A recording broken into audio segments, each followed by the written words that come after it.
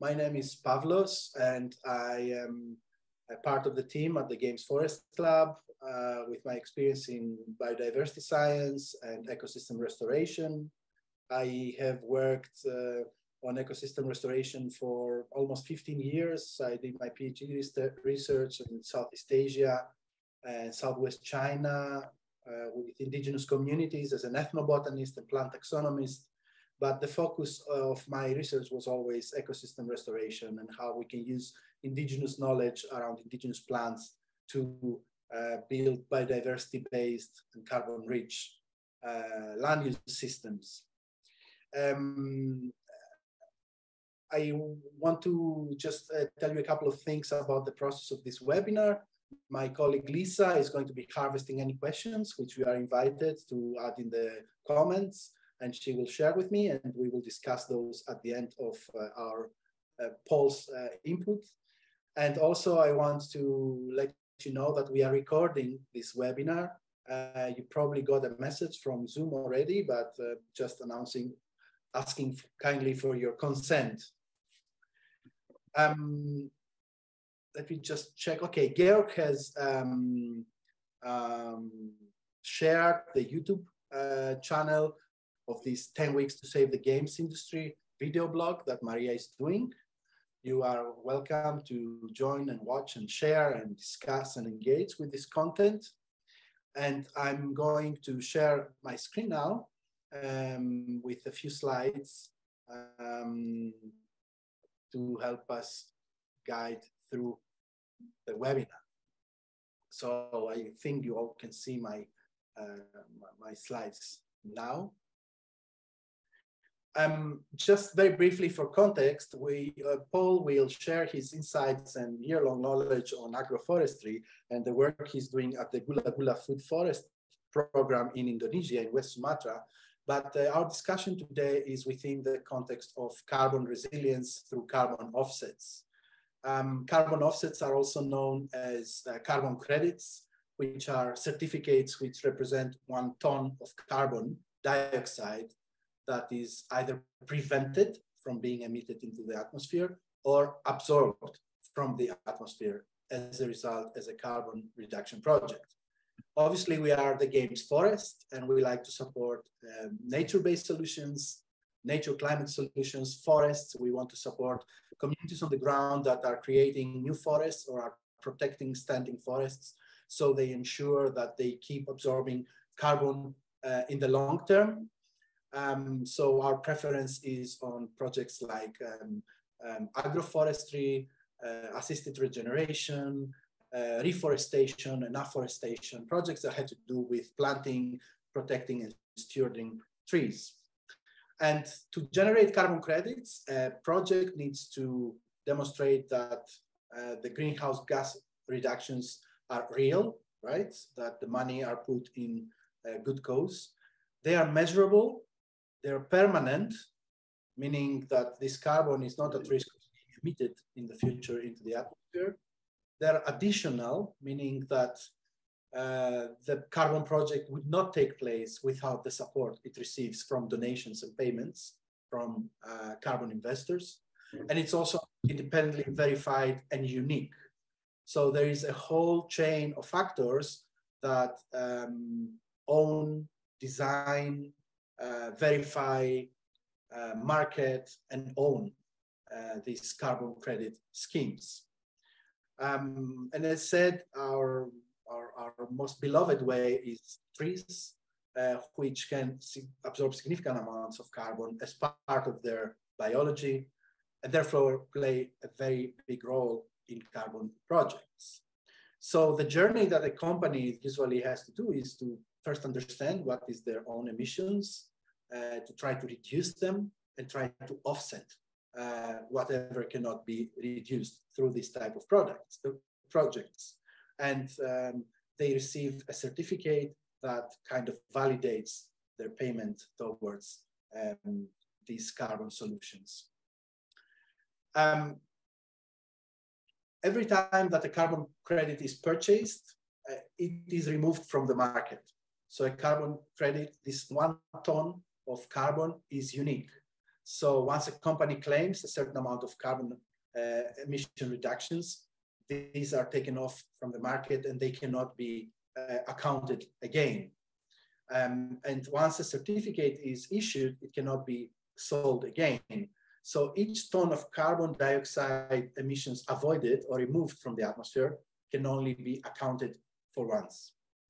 And each of those offset projects is very carefully scrutinized and assessed in terms of its integrity, but also the co-benefits that it generates in terms of environmental and social gains, such as biodiversity protection, community resilience, economic development. And of course, these are all aspects that influence the price and the value of the project itself. That's why it's very difficult to come up with a set price of carbon credits, because there are all kinds of factors into those natural or nature-based systems that need to be constantly evaluated and put into the market with transparency. On the right panel of the slide, I show you how a carbon certificate looks like. This is a carbon certificate that the GamesForest.Club has purchased from the GulaGula Food Forest Program last month. And it is showing the serial numbers of the carbon credits, the vintage of the year, the standard and verification body, the retirement date. This is kind of, this is the proof that the project has received this support to absorb 480 tons of carbon, 480 credits. So how a company or an individual can offset their carbon footprint with the GamesForest.Club, it is a certain journey that we want to inspire. And we want to be leaders in the gaming industry because it is an industry that has massive scale. It is an industry that is larger than music and cinema combined. So you can imagine if an industry is opening up to an audience of over 3.2 billion people, it also has a massive carbon footprint. So one discussion within the industry is how companies can introduce new technologies that promote energy saving and resource saving, or promote games that support good causes like fighting climate change. But then, of course, some emissions cannot be eliminated. So we offer a journey to offset those in a transparent and quality way. But of course, in order to solve the problem, you need first to measure it. You need to know how much carbon emissions a company emits. That's why we empower those industry actors to start by engaging into some sort of carbon accounting to estimate their annual carbon dioxide footprint from their operations. And this includes production of software, traveling, buildings. All those have a carbon footprint that companies should be able to know. And then based on that knowledge and measurable, let's say measurable footprint, kind of motivate them to put those in paper as a climate strategy with concrete targets. And with those targets, suggest and identify an appropriate carbon forest-based project from our portfolio, and then make carbon credit purchases and issue certificates. And then next year, repeat this cycle. And we are already working with a few pioneers within the gaming industry. So our commitment as a nonprofit is to continuously research and onboard carbon projects of the highest quality that meet the criteria that I have mentioned before, to consistently monitor the restoration progress through modern technologies, including satellites, but also data which are coming from the projects themselves, to provide tailor-made support to all the carbon investors and all the donor members to the GamesForest.Club, and of course, to give a good shout out to those pioneers in climate action within the industry, hoping that this will have a scaling out effect. So I'm closing by just mentioning a few things about agroforestry. It is a very highly respectable land use system. The title, as the title says, it's a combination of agriculture and forestry. It is a farm that has trees inside. It has a three-dimensional structure with trees, shrubs, plants growing on trees, things growing under the trees like honeycombs, mushrooms, flowers, plants that have a value in the market. So the communities that live inside those man-made forests can have a living out of this, out of the land.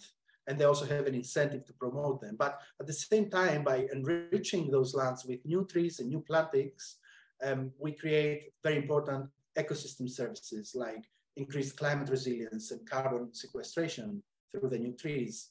We provide habitats for biodiversity and wildlife. We improve the quality and integrity and the life of the health of the soil and reduce soil erosion, and overall increase the productivity of per hectare in the land. And all this has also social benefits. It diversifies the income and the livelihoods of farmers who do not have to depend on a single monoculture, but on different crops coming from their land. And also they are able to harvest food, timber, non-timber forest products that can use for their own subsistence or sell in the local market. And the cycle goes on, like then you have improved water quality and availability to those rural communities, and you have better agricultural practices, less synthetic fertilizers and pesticides. So this is overall the concept of agroforestry, and Paul will take us on a journey to West Sumatra with some stories and photos about the GulaGula project. Before I close, I want to announce our next webinar, where we will go deeper into the voluntary carbon markets. We want to empower you, the carbon investors or potential carbon investors, with all the tricks that we use in order to select the best projects out there. We feel that this market can have the best value when the investors are themselves able to choose, to select what is the quality product, quality carbon project. And Lisa, at some point, please share in the chat the link, the registration link to this upcoming webinar. So we already have some people from this time to the follow-up. So I'm finishing here by introducing our good friend here at the GamesForest.Club, Paul Burgess, who is a human geographer by background. He has worked 8 years in the World Agroforestry Center with fieldwork experience in Zimbabwe and Indonesia. He has obtained a PhD in agroforestry systems in Indonesia, and all this knowledge is the knowledge base now for these high diversity systems that you will hear about in West Sumatra in the GulaGula project. So I'm going to change the slides for Paul, and I'm passing the floor to him. And as always, if you have questions, then please write them on the chat, and we will be able to address them at the end. Okay. Over to you, Paul. All right.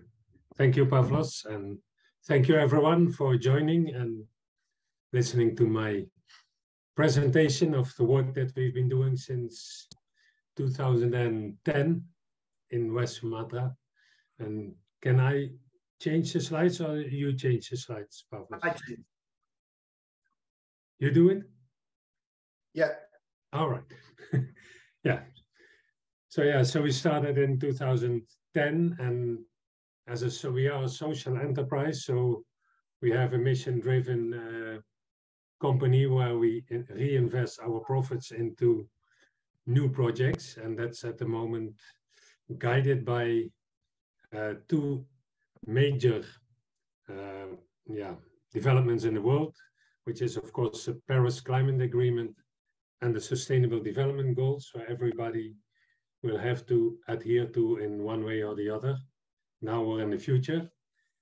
And even if we are to meet the climate agreement of Paris, as you can see, we cannot do that by just setting up renewable energy, because we have to reduce carbon emissions from the air. And that can only be done by, if you don't want to have expensive projects of storing carbon, I think the easiest and most interesting way is by planting trees, because they do it for you. They sequester the carbon from the air and give you back oxygen. So why not planting trees? So that's how we started in 2010, together with the World Agroforestry Center at that time, with my colleagues, to start experimenting. Okay, next slide. So as Pavlos said, we started in West Sumatra. You see Padang. That's still our flagship project. We have since 2 years a project in West Timor. Started 2 years ago. We hope to get it certified under Plan Vivo this year. We have a site in West Java where we are working on palm sugar from Arenga palm sugar from the forest palm Arenga. And we are starting up this year in South Sumatra, the blue one on the left. So we're already mapping the area, and we hope to start also in Flores by the end of this year. And we are now discussing with the NGO there, which are good friends of us, how to make a project in Flores. Next. And so, as I said before, when we're talking to Pavlos and Georg, he said, would be nice to have every year a new island to add to our project. So Sulawesi is another one. There are some people, so maybe in 2024 we will have a circle in Sulawesi as well. Okay, next. So what is our approach? Apparently we are quite unique in what we do. We are not having a simple carbon project. We call it pro-poor carbon offsetting. So we do build agroforestry on degraded land, but we don't stop there. We are also helping the communities, adding value to the products that they get from the agroforest, because in many cases farmers are also stuck in poverty because they are selling the raw product like coffee. They just buy the sell the unprocessed coffee beans, which is a very low price. So we have set up coffee processing units in the villages where we work, and where they have planted coffee. So they're now selling the green beans, and we are buying the green beans for a higher price than what they normally get. So they will add more income for the family, because they can sell semi-processed or processed products. And we are now looking at importing the first 100 kilogram of coffee. It's about to be shipped, and then we are going to experiment here in my town Woerden with a small roasting company, which is another good project, because this roasting company only hires homeless people and refugees. So that's also how we try to make a holistic approach to do everything with people who are disadvantaged, so to speak. Yeah, next. So what do? We start from degraded land. You can see West Sumatra on the right, severely degraded areas, and the left side is a project in West Timor, which is even more degraded. That's very interesting, because Timor is quite dry. So my Zimbabwe experience comes in very handy in Timor, because it looks very similar to what I've worked on in Zimbabwe. So that's quite interesting. So why do we start from degraded land? As I said before, because we want to bring back trees on the land to sequester carbon from the air, which is a very crucial phase to achieve our climate goals in the world. The carbon gains are most beneficial on degraded land, because you start from almost zero. Our baseline is around 5 tons of carbon. So we build up to over 300 tons of carbon. So we have a very high additionality. Also, because it's degraded, our additionality is secure. As Pavlos mentioned in the beginning, it's a very crucial component if you want to achieve any carbon credits. and certify them. And of course, livelihood improvements very significant because it's land that has not been used for many years.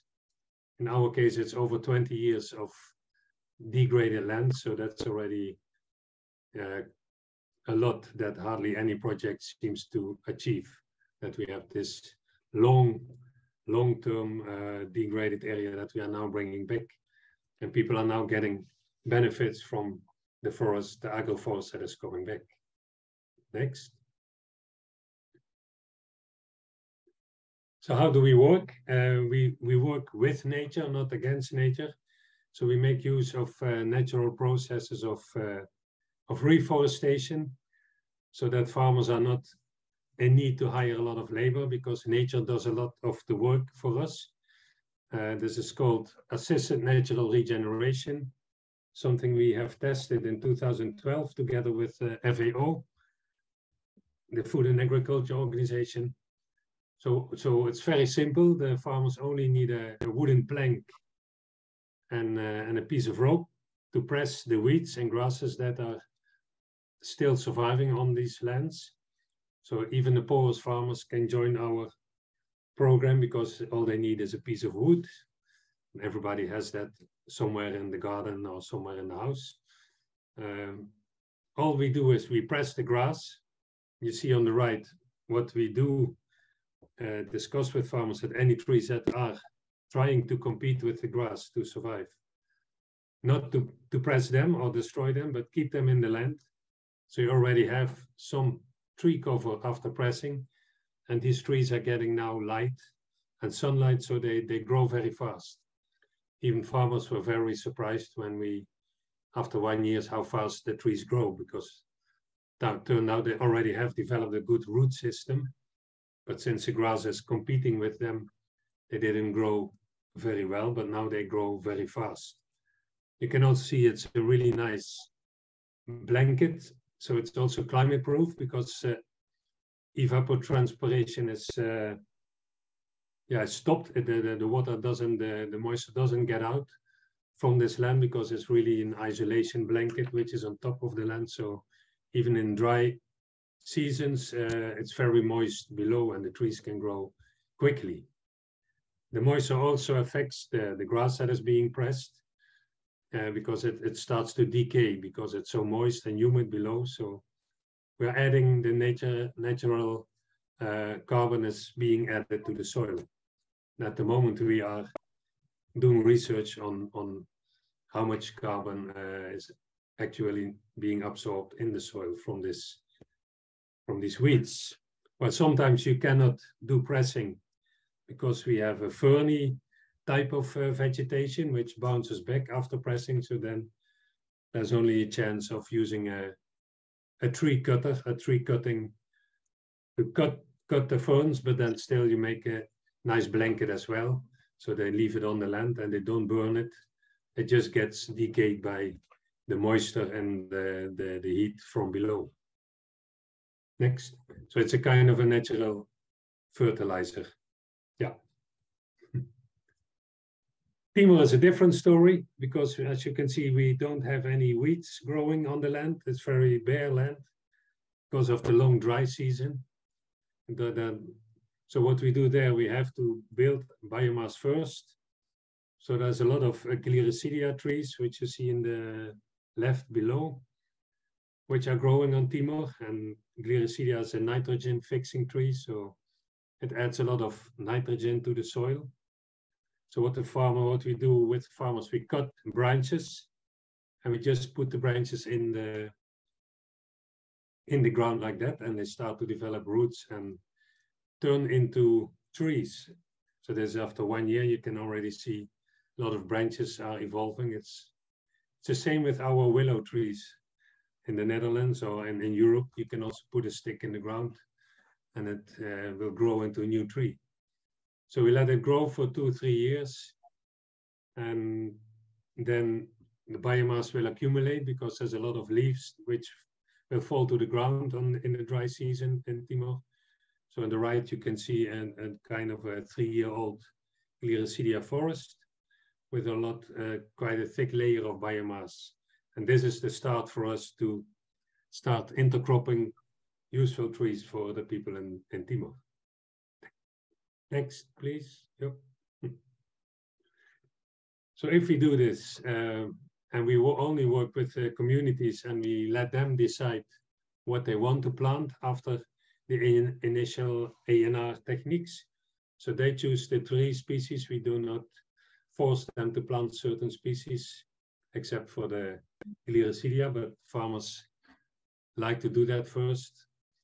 So you can see, depending on farmer choices and their management ideas, you will have a very heterogeneous type of systems in the landscape, very intense on the left, upper left, which is Robusta, coffee, cinnamon trees, fruit trees, about 8-9 different species together. Some are a bit more open, like on the third one, because farmers decided to plant chili peppers for the first 2 years as an intercrop as an understory. So now we are working with them to add additional trees, because now the chili can no longer grow because of the shade and the competition with the trees. But we can still add trees in the open spaces, and that's what we are doing at the moment. So we fill up the gaps after 5-6 years. On the right hand, some farmers want to have a very open system. Well, it's their choice. They want to have a lot of banana trees. And below the lady also, it's coffee Arabica and Leucaena trees and other trees. Next. So with that area of very different types of trees, so we have cinnamon trees, we have coffee trees, we have clove trees, we have all kinds of fruit trees, we have timber trees.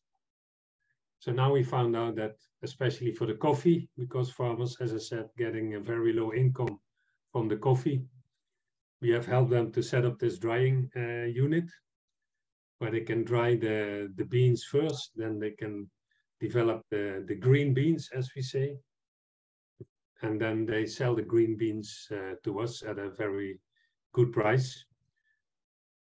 Another one is on the top. It's a distilling unit for the clove trees.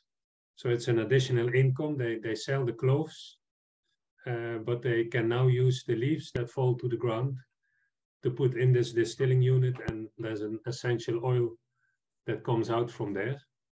And that's a very high income. So farmers are really working on this distillation unit because they get quite a good income from the oil that is being distilled from the leaves. So the remains of the leaves are then taken back by the farmers and put back on the field as a fertilizer. So in that sense, the whole circle is round. So we also provide a lot of training to the farmers, which was very interesting for the coffee. The farmers were never told what they should harvest, so they were just pulling all the berries from the branches and selling it. So green beans, red beans, all together, which was one of the reasons why they get such a low price, because you should only harvest the red beans. And that was in the training, was for them really, like they said, wow, we never knew this, and that's easy. So that's how it can be sometimes very simple, and we pay them directly after they bring the coffee. What many middlemen do in villages, they don't get paid. They wait till they sell the coffee, and then they get paid for the price that they think the middleman got. So sometimes they had to wait for 1 month, 6 weeks. And a poor farmer doesn't want to wait for 6 weeks. If he's selling the product, he wants to get cash immediately. So that's what we are doing as well. They come in, we give them a good price. Directly we pay them. And now suddenly so many farmers are willing to plant coffee trees, where the interest was really no longer there. Now there's a lot of farmers who come to us, say, hey, can we get coffee seedlings from you? So that's how also, how you can promote tree farming in as long as you understand the reality of a small-scale farmer. So here on the right, it's the palm sugar. So we got that one because it's a food product. We got them HACCP certified and organic certification, so now they can be exported to Europe.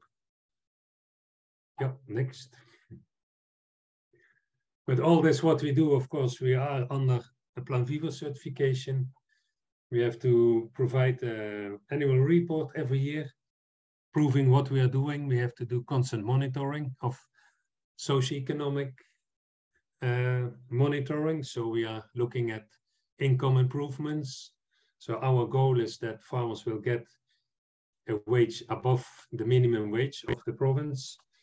We hope to achieve that by the tree planting, and it seems that we are about to reach that level for the oldest trees that we have, especially for cloves, which will be in the 7-8 years, they will get the maximum production. So then we certainly will be able to give farmers a wage which is above the average official wage in West Sumatra. So carbon assessment we have to do once every 2-3 years. So we have a modeling, we have modeled everything before with Plan Vivo. It's been approved by the experts and external parties in Plan Vivo. But to do the reality check every 2 years, we do actual measurements in the field. As you can see, we have quite some intelligent ladies, and they don't stop even when it's raining. They just continue doing the work.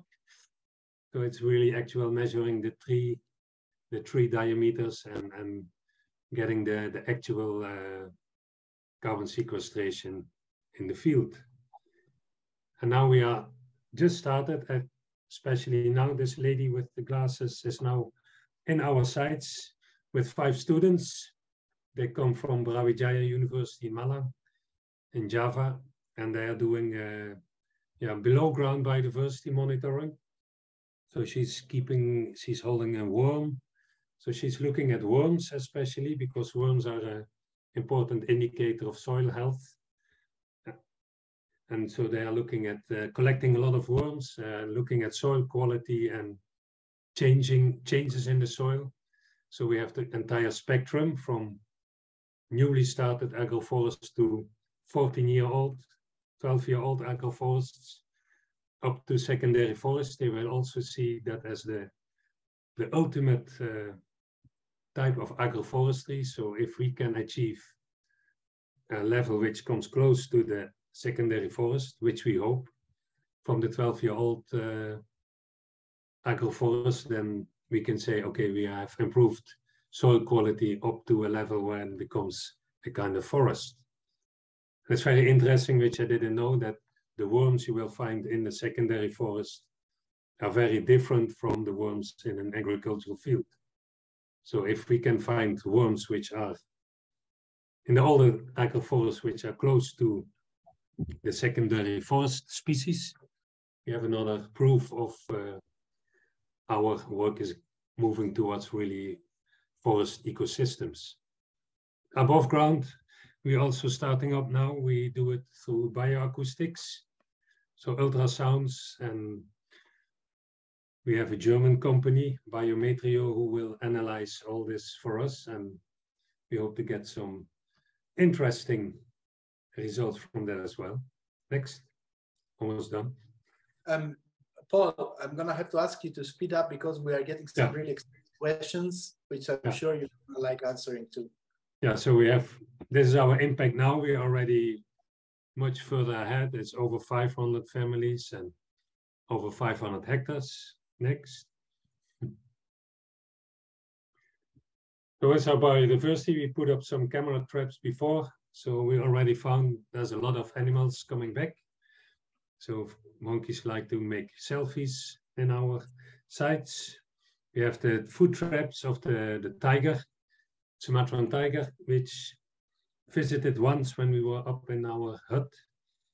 But he comes every now and then. We find footprints of the tiger. We have the eagles, which is also an apex species, so on top of the food chain.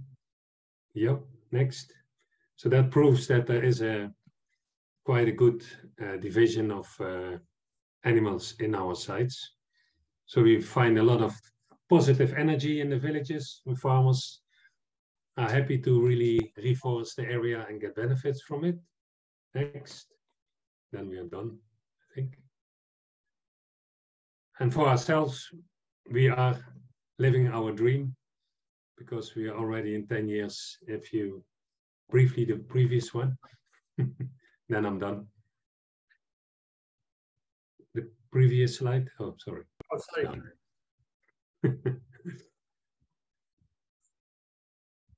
Yeah.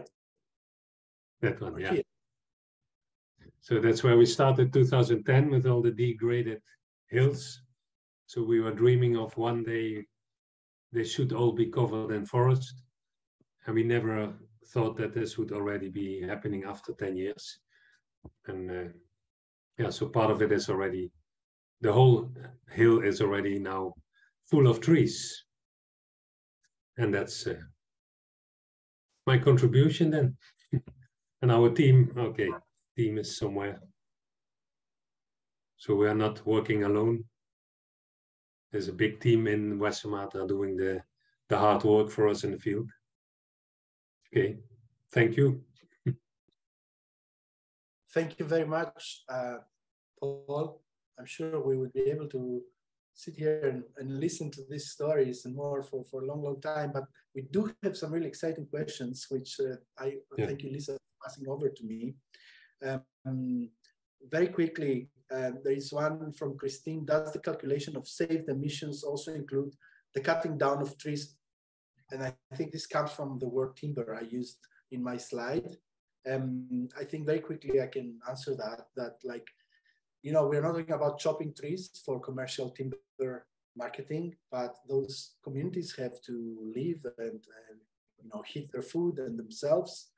And even by pruning those trees, you can generate a lot of wood. So we're talking about very sustainable harvesting methods. And usually the project design itself also includes those activities like the carbon that will emitted by this locally used wood. Paul, was there any irrigation needed for the Timor project? And whether you are supporting the farmers in selecting the plants to be cultivated? You already mentioned that you help with soil analysis and carbon measurements in terms of species selection.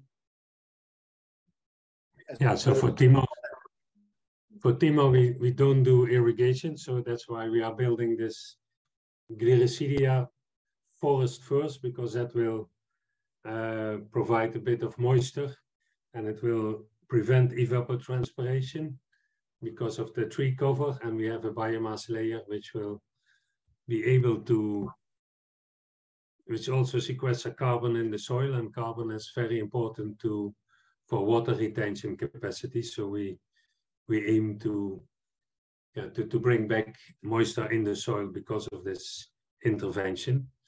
And of course, we will not plant trees which need to be irrigated in Timor. So kapok is one of the trees which has always been grown in Timor, which is now coming back because we have an off-taker for it. So farmers are double enthusiastic to plant kapok trees because the market is secure, which is important for small-scale farmers, that they know what they plant, that there is actually a market for it. And kapok can grow easily in Timor. It can also be propagated by cuttings. And it grows like very fast. And it's a good carbon sequestering tree. So you have cotton as well, non-irrigated one. We are experimenting with cotton as an understory, which is a local variety. And we are looking at 3 different varieties which will do best. And that's the one we will promote for the farmers. So they have short-term cash. We have some indigenous natural dye trees, which they will plant later on once the forest, the GulaGula is big enough. So it will be the indigo color, which is a shrub type of tree, which will be an understory, which grows there naturally. So we make use of natural indigenous trees in Timor, especially. Yeah. Yeah, there are a lot of species that you can optimize the use. In the restoration project I was working in Yunnan in China, 12 years ago, we were growing orchids, epiphytic orchids on the trees, and they were taken by a French cosmetic company to make very high value anti-aging cream. You would go to the airport in Bangkok and you see like massive placards and advertisements of like the orchids coming from the forest we were building. And the main premise of marketing was that those orchids need to grow into the shadow of trees in formerly degraded lands. And there is another exciting question coming from Marie-Anne. Was there any gender problems in your project, similar to those reported by some agroforestry projects in Africa, like gender problems in terms of land ownership, cultural values of certain trees or plants? Yeah, that's always an interesting question, and it's easy to answer.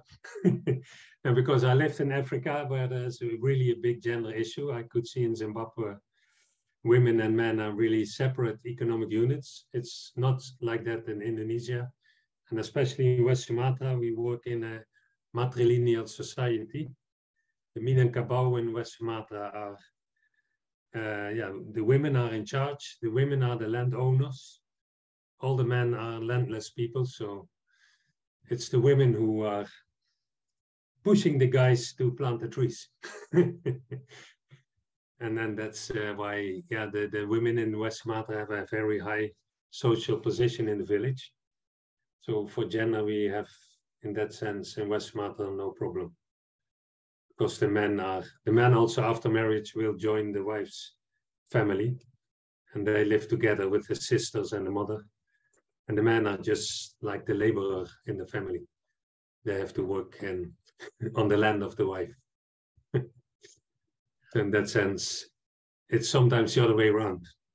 It's the men who need to be supported.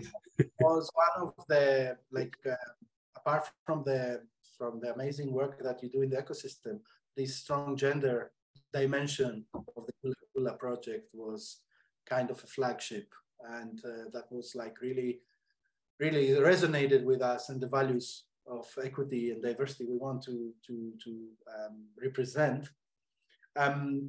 Again, from Marianne, is the land now protected from being sold to non-farming or non-protection purposes, or is there still a chance it will get sold to real estate development and so on? And I'm also interested to know what type of risks do you see for those lands should those projects do not take place? Okay, so West Sumatra is really a very unique province, but the same we have in Timor, where we only work on the Adat land, so the indigenous customary land rights are really West Sumatra officially recognized also by the government. So the land is really owned by the village, and there's a village institution who deals with the land issue, if there is any, but the female lines of the family have their clan. It's the clan who owns the land. So there is no issue in land insecurity. It's very well defined, and we help them on top of that, mapping their land through GIS and remote sensing. So they also have a map to show to the local authorities, and then we overlay the maps with the government land. So we make sure we have no land inside of the government area. So whenever there is a discussion, then they can show the map, say, no, it's our Adat area which belongs to the village. So you have no right to do anything there. So it's very secure. We're going to run a couple of minutes over our time, but we have a last question from Christine. And I think we should answer all questions. So you have just mentioned that severe periods of drought are affecting those lands. how do the locals deal with the death of trees or forest fires due to drought? Yeah, yeah. Yeah, so that's an interesting thing for the fires. As you saw the hills just now, it has turned back to forest, and a large part of it has been generated naturally because there were no more fires. Once we started our activities there, the entire village was very careful to not throw away their Kretek cigarettes in the weeds anymore. So since 2010, there is no more fire. And where it used to be every once or twice, and once every 3 years there was a fire, but it stopped completely. So that is another benefit that we see from our activities there. For the drought, we do have had an issue over the past 2 years because the rains are really unpredictable, or have been very unpredictable. So we have had some lower survival rates than we usually have. We usually have after the first year an 85% survival. So now 1 year we had only 60, so that 50, 60. But we do replant, and we keep on replanting because we intensively manage the area for 5 years. So after 5 years, we are sure, we know from our experience, it's all good. So we do have to plant, and we also depend on the forestry nursery from the Ministry of Forestry. So like last year or in Corona time, we got very bad quality seedlings from them. So the timber trees that we got from them were so bad that 90% of them died. So now we have our own nursery. So we have now decided to do everything ourselves. So we can control and monitor the quality of the seeds. We buy our own seeds and not depend on forestry and hoping we get good trees from them. So we have hired a few experts for seedling raising and 3 experts who are now setting up the nursery. Or we already had it, but we have almost about 0.6 hectare now nursery where we can raise 500,000 seedlings in one cycle. And yeah, it's being controlled more better compared to getting it for free from the ministry. So we buy sometimes from Java, from places where we know where you get certified seeds. And the forestry, sometimes they not really taking care of their own seeds. Thank you very much, Paul. It has been a really, really big pleasure seeing those photos and hearing those stories from your lips, because it's different to read them on a document and different to hear from the people that live with those projects. And for sure, all of us in our winter days here in Europe, or whether we are, we definitely felt something nice by seeing all these images of regeneration. And many congratulations for that, and also a big thank you. Our task from our standpoint, wherever we are as actors for the climate, is to really work hand in hand with people like you and the people that you represent in Indonesia, and try to make this happen. There is so much science and knowledge and technology in our hands today that we can restore nature faster than nature, and probably it is something we have to do, and we have a unique, in a lifetime generation opportunity to do that now.